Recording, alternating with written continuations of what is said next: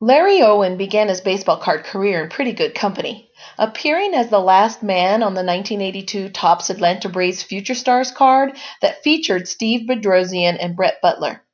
Both of those other players went on to some renown in Major League Baseball and were something of real prospects, having yet reached their 25th birthday when the card was issued. Owen, though, had established his level of play through 5 major league seasons as a guy who could catch a game and who could hit about 200 each year.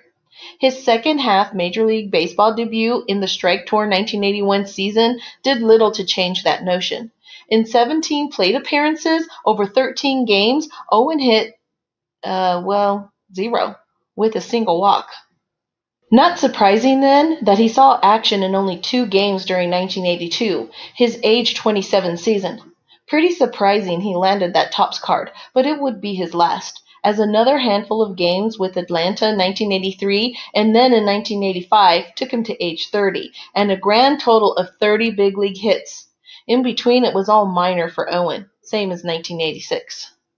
So then, what's a guy named Larry Owen doing in a stack of 1988 score baseball cards? Looking kinda like Steve Balboni, even. Well, I lied. That 1982 Topps wasn't the end of the cardboard line for Larry Owen. Nope. The Kansas City Royals followed up their World Series in 1985 by watching manager Dick Howser fall ill of the brain cancer that would eventually kill him, and also by stumbling into third place in the American League West in 1986.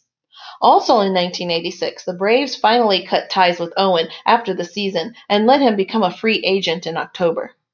In March of 1987, the two found each other. A day after Kansas City traded away starting catcher Jim Sundberg, they signed Owen, just before the new season started.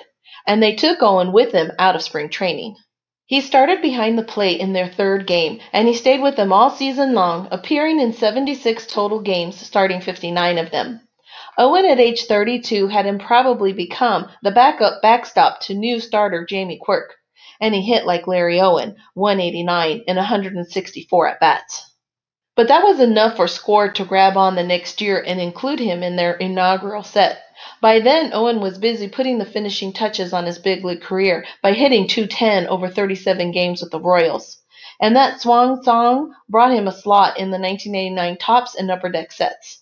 There's a lesson to be learned from this story, something like there's always room for more catchers. Or don't give up. That second one sounds better, though. It never hurts to find your niche, and Larry Owen found his, finally. Like our video? Then like our videos and subscribe to our channel. waxpackgods.com